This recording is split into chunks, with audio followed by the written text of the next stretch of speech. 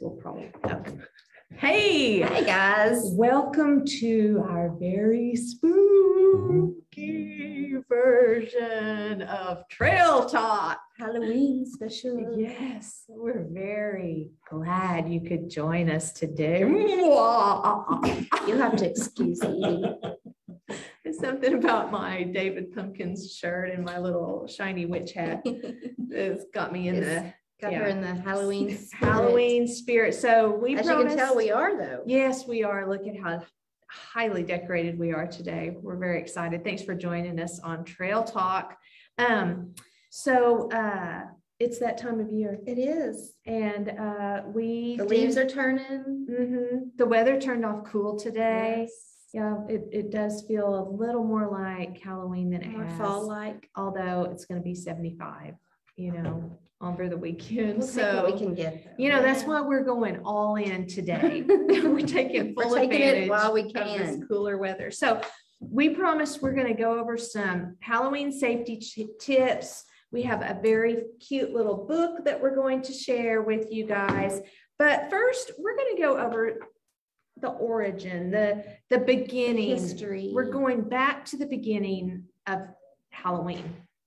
The origin story. The origin story. The backstory of Halloween. There we go. Which it's on the calendar, October 31st. It's not one of those date like the fourth Thursday holidays, that changes every year. It's always October 31st. Although this year in Duncan, the trick-or-treating and trunk or treats and all those things are happening on the 30th. Correct. On that Saturday. So there are some exceptions to where, cities will choose to do it on different days. Right. But the 31st is actually, that was a terrifying buffalo rampaging through the Heritage Center. Anyway, so October 31st. So the tradition is that it's associated with an ancient Celtic festival called Samhain. If I had a good... If you were to see the word, you would not think that's how it's pronounced. Right. That is. If I had a better Irish accent or had my, ability to speak like a druid fine-tuned, I would probably say that better. But Samhain is how you would pronounce it. Yeah. And it's associated with, on the Celtic calendar, November 1st was the first day of their new year. So October 31st would be the day that they would think about all the people who had died that year. Right, like they're All Hallows Eve. Right, yes. And so they would reminisce, but because they were a religion of like superstition and ritual and things like that, they would try to kind of conjure up the spirits of the people who had died the year before. And so a lot of the traditions that you associate with Halloween, costumes, jack-o'-lanterns, gatherings, all those things kind of evolved from this. But it took a while. Yeah, it didn't just happen, we're going to start celebrating. Right. It was several hundreds, if not thousands, hundreds of years. Yes. It's not associated with a religious practice. No. Now it's just a kind of a community-wide fun activity, right? So the new year for them, October 31st, it would also signal the end of summer, the end of crop harvesting, all of those things. And then turning. Right. So then the new year began in a bad way. I get the dark, dreary winter months. That's how they refer to it. But doesn't that say something about literally October 31st? It's going to be like 75 degrees. Yeah. There is a little something to this whole climate change thing. We've kind of, I think you can kind of track it a little bit. So so the Celts thought that the spirits from the past could do special things to kind of help them in the coming year. Like predict the future. Yeah, they would talk to the Druid priests, and they would conjure up these spirits and give them there was actually a lot of kind of fortune telling associated. We're going to get into some of that in a little bit. Sacrifices, they burn crops. Yeah, they would typically dress in animal heads and skins and attempt to tell each other's fortunes, which is just a weird thing. And then they would make fires, have a sacred bonfire, and they would have extinguished the fire in their house. That we're talking 1600s here. Right. Yeah. They would extinguish the fire in their home, and then they would, well, maybe it was even before that, Mary. Maybe this was like super ancient. It says over 2,000 years ago. Yeah. So this was like about the time, well, probably about the time of Christ. If you look at the BC AD kind of thing, they would take the sacred bonfire, part of it home, a coal or whatever, and build a new fire in their fireplace from that. Yeah. So we're going to lighten it up just a little bit and kind of go on a little commercial kind of break here. Did you know that 1/4 of the candy sold annually in the United States is sold during Halloween? That's a lot of candy. 1/4 of candy sold nationwide. Whole thing. I thought that was, I mean, a crazy little stat. So anyway, it's good for the dental industry. It is, exactly. Yeah, we're making a lot of dentists and hygienists smile right now. That's right. Or cringe. Or cringe. True. Yeah, however you look at it. So then the Celts had their traditions. The Roman Empire comes in and conquers all this about 43 AD. And over the next 400 years, they end up kind of combining some Roman things with the Celtic things. And so then you have a whole new twist. Kind of a new tradition or new holiday or. Right. And the Romans, like, they made festivals to their gods. And one of them was the goddess of fruit and trees. And Pomona was, the symbol for Pomona is an apple, and that's where your bobbing for apples tradition comes from. Right. 43 AD. It's been around for a while. A little bit. Yeah. So then we're going to fast forward to 600 AD and talk about where they would, where there was Christian martyrdom happening and Martyrs' Day. Right. And so all of these kinds of other religious days are kind of getting intertwined. Yeah. And not even necessarily with November 1st, but being established. Yeah. Being established through the year. And then you go to the 9th century where Christianity has spread, and it kind of pushes out some of the old Celtic ways. And in 1000 AD, the church made November 2nd All Souls Day, where November 1st was All Saints Day. And so the All Saints Day was focused on the spirits of the dead, and All Souls Day was a day to honor the dead, not to conjure their spirits up and have them tell your fortune for the coming year. And so that was also the church sanctioned. Yes. And the souls. Yeah, the All Souls Day. So that's a different, they're two different things, especially when you consider how they were celebrated. But All Souls Day was celebrated in a similar way with bonfires and costumes, but it was of saints or angels or devils, not of animals. Right. You know, you have that whole animal thing going on. And so eventually then it became the All Hallows Eve or Halloween, Mhm. just shorten it down, kind of combine the language that and all together. of that together. Right. And so, we're talking, that's about 1000 AD when that kind of started and rolled into what we have now. So then Halloween comes to America. So Halloween was extremely limited in the early days of the Colonial colonies, England. because of the very rigid Protestant beliefs. And All Souls Day, that church, that would be the Catholic Mhm. Church influencing, and Roman Catholic Church probably influencing and taking over parts of Europe. And so, the reason people moved to the United States, that they were trying to escape some persecution they were experiencing from that church. And so you had the rise of Protestantism in the American colonies. Mhm. Just historically speaking, that's Mhm. that's how all of that came to be. So the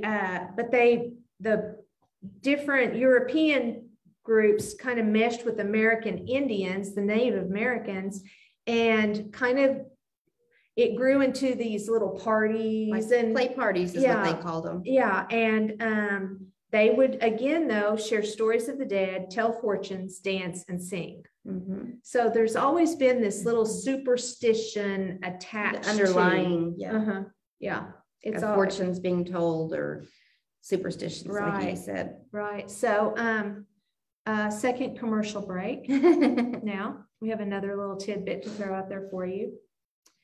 This is about buying Halloween costumes for your pets. A lot of you have pets out Raise there. your hand out there if you've ever done this. My hand is up. I must confess. I have bought one, I think. See, Tina has her hand up, Yep. and she has 2 doggies. Bella and Stella. And so she's probably has multiple. Oh, in fact, the last time I saw Bella and Stella, they were kind of duded up. Yeah, they had their cowboy hats. Yeah.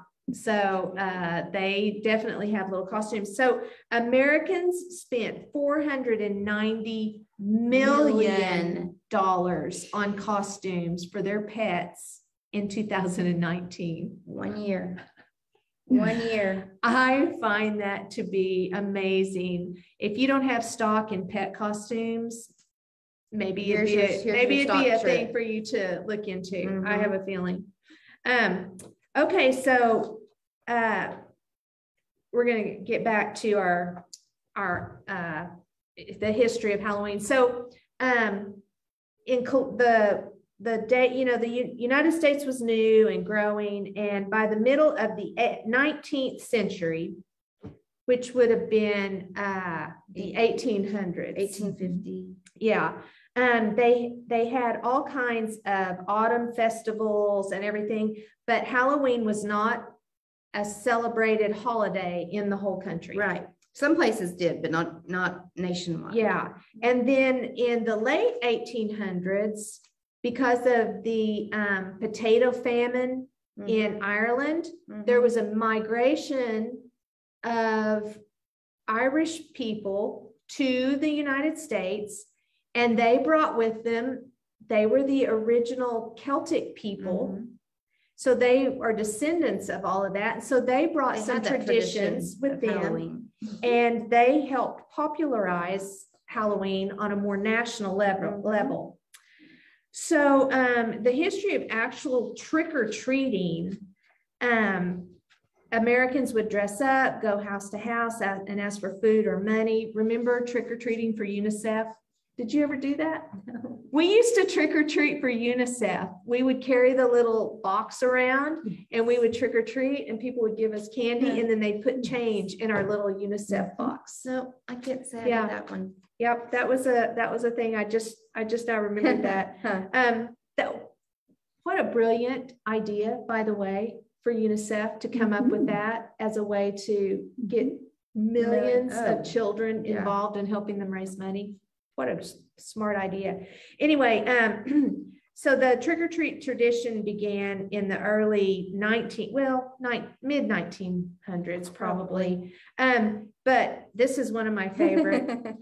Young women believed that on Halloween they could divine the name or appearance of their future husband by doing tricks with yarn, apple parings, that means like apple peels, or mirrors.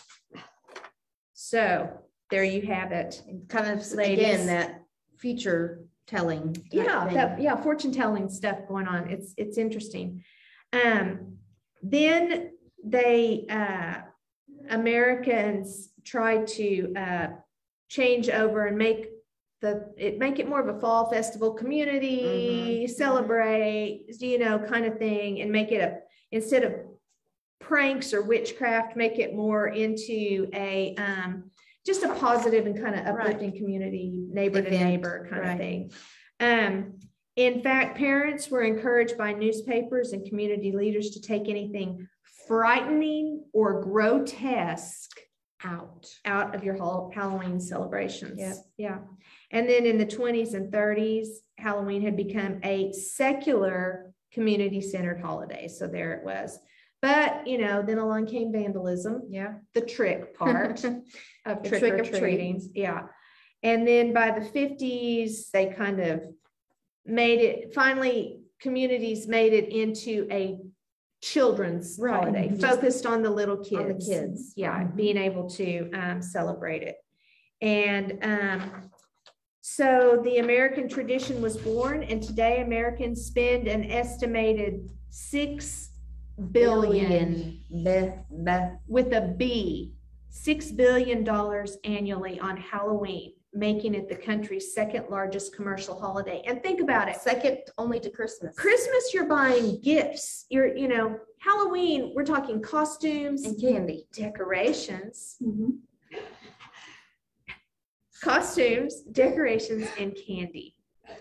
So that's a lot of money. It is.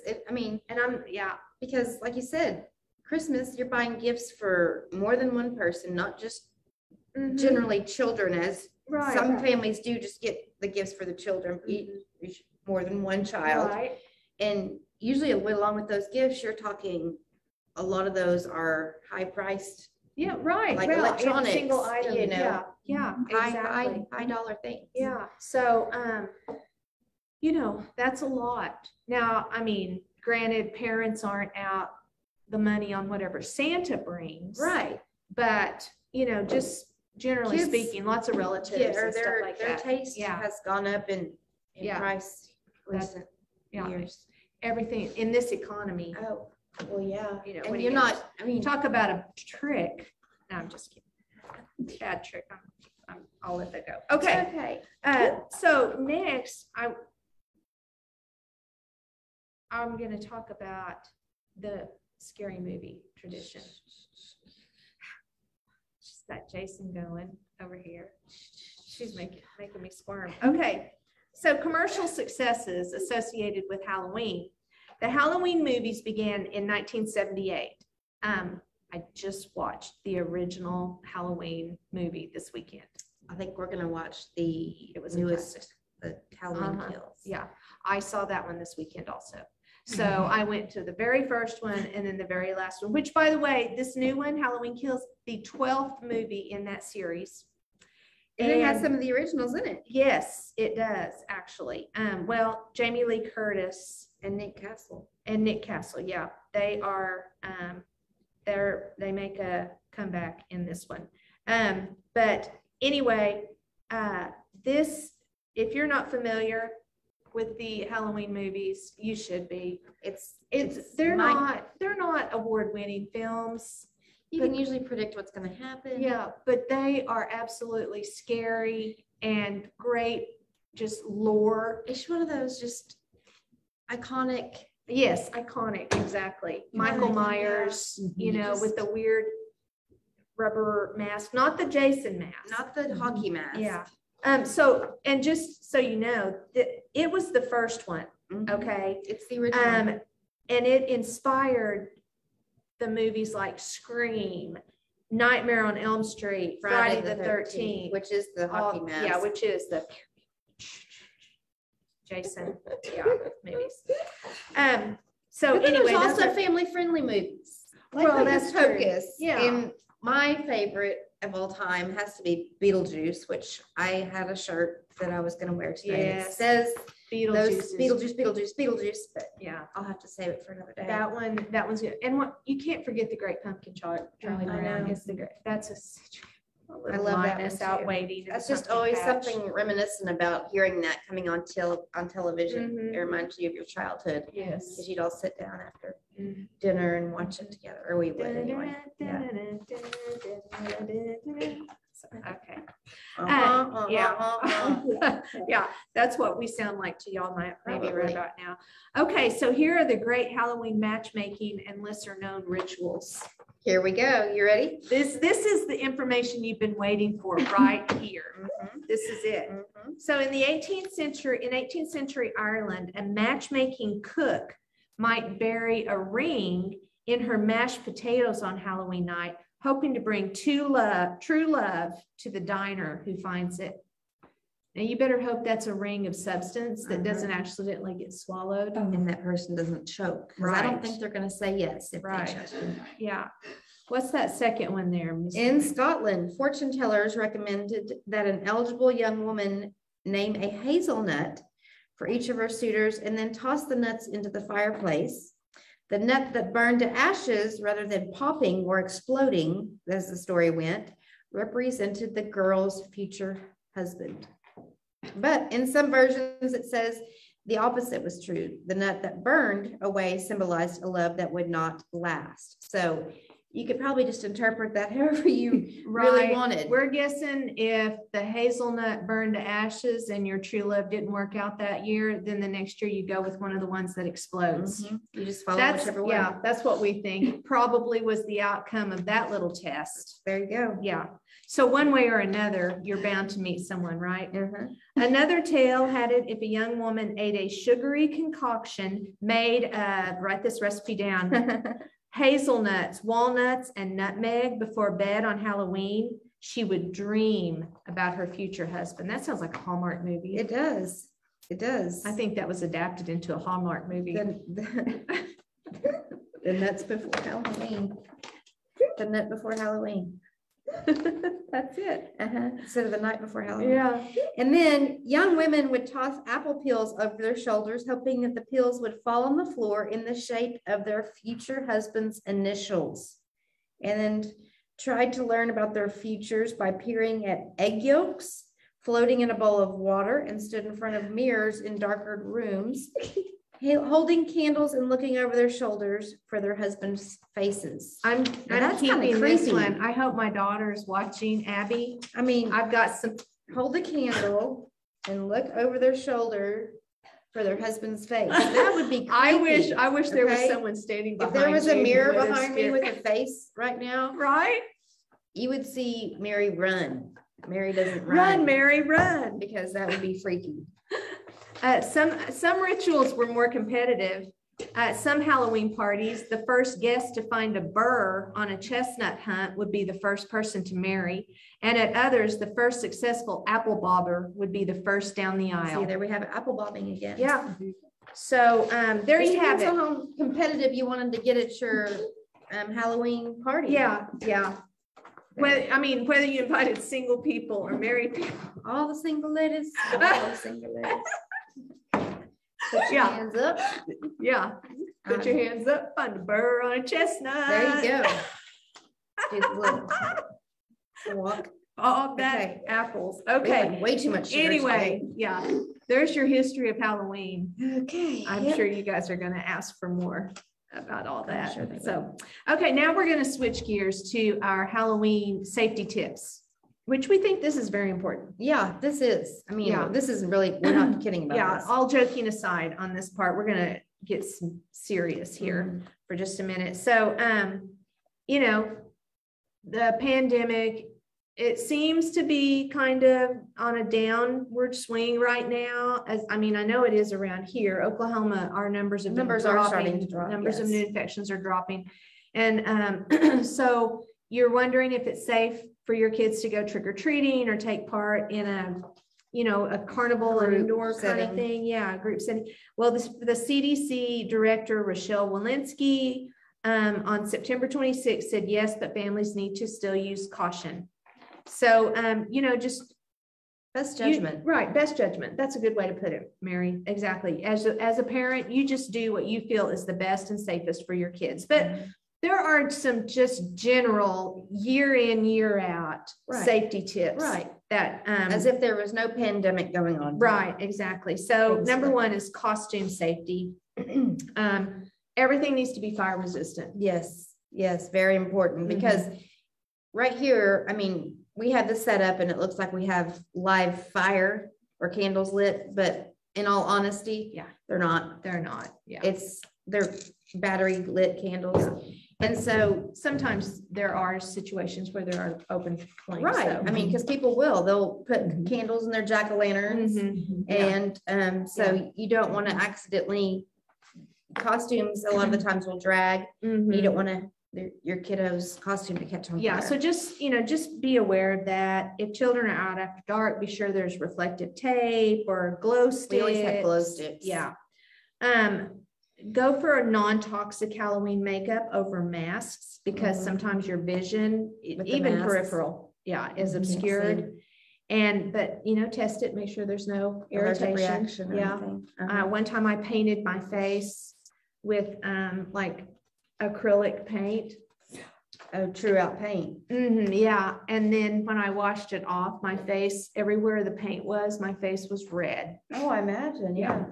Yeah, we painted our face like the Go-Go's, where the Beauty and the Beat, where it looks like they have like cold cream on their faces, but it was paint. We were going to a dance, so you didn't want it coming off. So remove all your makeup also before you go to bed. Yes, for sure. Yeah, take all that off. So this is a scary statistic, and I know we've been silly and we're not always like super serious on this on Trail Talk, but children are more than twice as likely to be hit by a car and killed on Halloween than any other day of the year. So it is a serious situation if your kids are out on the streets. Most people are being careful drivers, but you can't attest and you can't speak for everybody out there. Right. So you just need to be sure that your children are easily seen and that there is a responsible adult nearby. Yes. Please make sure there's lighting. I mean, I don't know how many times you can drive around on Halloween and the parents are, in dark clothing and the children are in dark clothing and you can't see anybody until you come right up on them. Right. Which is dangerous for everybody involved. Exactly. And we're going to go heavy on the responsible adult. Yes. On this. It's on you adults. Yeah. And if you have older kids that you kind of let go, I mean, like Madison's a little bit older this year, middle school age. Sometimes your kids are old enough that they can handle walking through a neighborhood. Take some deep breaths. But go over the route. Let them know in advance. Okay, you can go here, but you cannot go here, or that's as far away from where I am. Set guidelines and rules. Beforehand. And just plan it out. And make us a time for them to check back in, all of these things. Make sure your child knows, don't ever go into a home. Never. Or someone's car. Never. Ever. And stay in familiar, don't wander off alone. Don't go look at someone's little kittens or puppies or, any of those here. I want to show you something or come to my backyard. Stay with your group always. Be sure that as a parent you check their candy and for food allergies, and make sure everything's still wrapped, nothing's opened or looks suspicious. And listen, if you're driving a car or if you're responsible for some kids, put down your phone. Right. There is no reason for you to be distracted by something on your phone when there are kids everywhere. on Halloween. And too, if you have younger kids, a lot of our activities, especially in this area, they're earlier in the evening. So plan accordingly, get your trick-or-treating done. And then maybe by the time it gets dark, you're already at home. That's good advice. And listen, new and inexperienced drivers it's probably not the best night for them to be out. No, because streets are around here anyway. Streets are full. There's people on foot, there's people on golf carts, there's Mhm. groups, big groups. Yeah. It's just, Yeah, so, yeah. yeah, new and inexperienced Unless you drivers, have to be guys- out, don't be out. Right, right. So Mary's We have got some some, yeah, fun facts for us Yeah. here. So, I'm gonna start off here, most everything you see here, and we have Halloween colors, which are typically your black and orange, like Mhm. Edie's dressed Mhm. here. There's a reason for that. It's of course the Celtic origin again. Black, it's the death of summer, which we spoke of Mhm, earlier, yeah. and the orange is the autumn harvest season. oh, okay. Or like the fall colors, maybe, Mhm, like mhm. the colors changing. Yeah, Yeah, yeah. that makes a lot of sense. So I that's never where you really, get the orange and the black. yeah, I never thought about that. Never knew that. And we have some candy here, and then Edie has a story. Yeah, So we're good. I thought this was a fun little map here. I'm gonna just show it to you. It's probably not gonna be able to be zoomed in well enough that you can read Yeah, it very 'cause well, the the light's a lighting and little bit everything. much. But this is a fun little map that we just found online. And this shows America's favorite Halloween candy by state. So just a few here. It shows that Oklahoma, our candy is Skittles. I love me some Skittles for sure. Texas, Starburst. They like those. I like Starburst too. Looks like New Mexico is Jolly Ranchers. Colorado is Hershey Kisses. Kansas is Reese's Peanut Butter Cups. Mhm. California is Reese's Peanut Butter Cups. Let's see. North Dakota, hot tamales. Yep. Now that's a good. Edie likes that one as well. Honestly, y'all, I could live in any of these states and eat their favorite candy. Yeah. I like my candy. Hawaii is Hershey's chocolate bar, and Alaska is the Sour Patch Kids. Except maybe those. Yeah. I'm not a huge, in fact, my jaws are cramping right now just saying Sour Patch Kids. I literally have a visceral reaction to thinking about things that are sour. And then on the opposite end of that, we have worst candy states. Yeah. So this is a black and orange. Here we go back to that black and orange again by state. So we have, and it's interesting on this, the orange states are chocolate bars, and the others are more like sweet or gummy. Candies.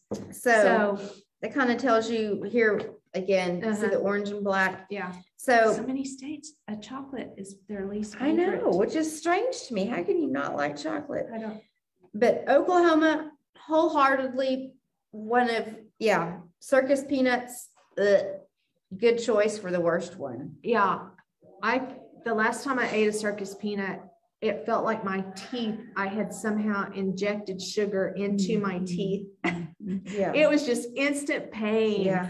And their texture, all they're around that. bad. They're just All weird. around. They are just weird. Yeah. Colorado's, their worst is black licorice, which again, I agree with. Yes. However, Texas, of course, their worst is Jolly Ranchers hard candy. And I'm sorry, Texas. Like Mary said earlier, it's the candy of the trail. That's right. We support the Jolly Rancher community here. Yeah. So those are kind of nice. yeah. Anytime you come around here, you're likely to find one of us with a Jolly Rancher in our mouth. For sure. So anyway, some other ones are Dum Dums. Starburst was actually Louisiana's worst one. Swedish Fish. That's another one that I have to agree with. Gotta say. Yeah, just can't say. get on board with those either. So Yeah. it's just kind of fun to look up these weird. Did you mention things. Good and Plenty? Oh no, Good and Plenty's. Swedish Fish, circus peanuts, black licorice, Good and Plenty. Yeah. Those things. Yeah. Sorry, people. If you like them, Yeah, but you can have all the ones you want. then that means there's gonna be that many more out there for you. Although, think about it, Mary. Somebody eats that stuff because they produce it. They are still making those. My grandmother, those were circus peanuts were her favorites. She always had a bag of them out of her house. And those Boston baked things, we were talking about this earlier. Yeah, those aren't even on the list. No, but somebody eats all of these candies, so we are not out to offend any of you. No, we really We just aren't. Personally agree with the decision that some of these states made that those are the worst Halloween candy. Yeah. And there's actually these different demographics out there that you can just go find, which They're I think probably 100% accurate too. Oh, you know they are. I mean, I'm sure you guys got your mass. You got your form in the mail to fill out. Right, exactly. Your Gallup poll. That's right. Telling you if you're stopped you on the street and surveyed 100 people. Exactly. Or 5 people. You never know, yeah. Which of these candies would you pick? Circus Peanuts or Hershey's? Yeah. I wouldn't eat it. I wouldn't eat anything. Okay, so we have a fun book. Our friend Miss Williams, who is a librarian at Woodrow Wilson Elementary School, recommended this book. Miss Williams also works here at the Heritage Center, so we feel like this is her birthday was yesterday. Her birthday was yesterday. Happy birthday, one day late, Miss Williams. There once was a dog named Oscar. You guys might not be able to see the pages very good, and if you can, I might not be able to read them. Should I move my jack-o'-lantern over and go like that? There once was a dog named Oscar who was half a dog tall and a dog and a half long. Those are good colors on the pages. Because of his unusual shape and size, all the other dogs made fun of him. Wiener dog, they called him. They weren't very nice. And Oscar did not like it one bit. Poor Oscar. That's not nice. That's not very nice at all. Oscar's mother was no help either. Every morning when the dogs walked off to obedience school, Oscar's mother stood in the front yard waving and calling out, "Farewell, my little Vienna sausage." And the other dogs laughed and laughed. I feel bad for Oscar. I know. Yeah. Today's lesson, sit, stay. And then it says, write these sentences. This other dog's having to write sentences that said, "I will not sniff my neighbor. I will not sniff my neighbor." That's awesome. That's cute. Most of the time, Oscar was upset by all of this, but not today. Today was Halloween, and Oscar was thinking about other things. All day long at obedience school, Oscar daydreamed about Halloween night, trick-or-treats, and scary costumes. When Oscar got home, he dashed upstairs to start working on his scary Halloween costume. But when he got to his room, a surprise was waiting for him. "Happy Halloween, my little sausage link," said Oscar's mother. "I've made you a costume to wear for trick-or-treats." It was a giant hot dog bun, complete with mustard, and guess who was supposed to fit in the middle? Oscar did not want to hurt his mother's feelings, so he decided to wear the silly costume.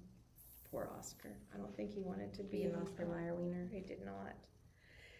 And it wasn't very scary. No. That night, all the dogs on the block gathered to show off their costumes. Everyone was looking quite scary. Then Oscar showed up, looking quite frank. When the dogs saw Oscar in his silly costume, they howled with laughter. "Look at Oscar," they cried. "He really is a wiener dog." Poor Oscar was so embarrassed. Wiener dog," laughed the other dogs as they ran off to trick or treat. Oscar tried to keep up with the dogs, but his silly costume kept slowing him down.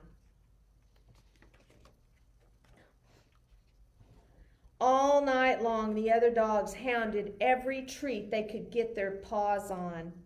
So by the time Oscar got to each house, there were no treats left. Oh, poor guy. Poor Oscar. This is not turning out to be a good story right now.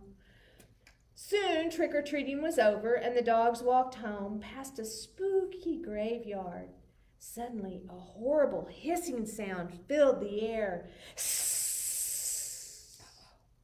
The dogs stopped dead in their tracks. Then, out of the graveyard rose a ghastly monster. The dogs screamed for their lives. They dropped their treats and jumped into a nearby pond. The monster moved closer. "Please don't eat us," cried the dogs. The monster yowled and hissed. "Boo-hoo-hoo," sobbed the dogs. The monster jumped up and down. "Somebody save us!" shrieked the dogs. Those dogs are not very brave. Just then, somebody showed up. It was Oscar. Because Oscar was so short, he saw something the other dogs had not seen. "That's no monster," cried Oscar. And with a loud bark, Oscar waddled to the rescue. Oscar chomped and tugged with all his might. The monster looks like it's falling over. Rip! And there, standing in the moonlight, were a couple of ornery cats. Cats cannot be trusted. "Help!" cried the cats. "We're being attacked by a giant frankfurter." And they ran off screaming through the graveyard. The dogs in the pond had seen the whole thing, and now it was their turn to be embarrassed. "We've been chased into a pond by a couple of cats," they moaned. But Oscar was a true friend. He leaped into the water and swam out to the dogs. Oscar's silly costume made a wonderful life raft, and the dogs climbed up. "All aboard," Oscar called, and he dog paddled back to the shore. When they got back to dry land, all the dogs shared their Halloween treats with Oscar. Because Oscar had been so brave, the dogs changed his name from Wiener Dog to Hero Sandwich. And from that night on, nobody ever made fun of Oscar again. Happy Halloween. Aw, that's a good book. Wasn't that good? The Halloweener by Dave Pilkey. Get this book for your kids. This is a fun story to read. Cute. Very cute book. Good recommendation, Miss Williams. Yes, thank you. Well, Mary, I think that concludes this very scary, spooky episode of Trail Talk. Don't let your dreams be clouded by scary monsters or spooky Halloween traditions. Or weenie dogs. Or wiener dogs. Right. Anyway, guys, have a happy Halloween. You guys have a great Halloween, and we'll see you here tomorrow. Yep. Sia is coming. They're bringing eagles. It's going to be a great, amazing episode, so be sure and join us. Nothing scary will happen tomorrow. That's right. Yeah, but for now, it's time for us to say goodbye. So we'll see you later. Happy trails!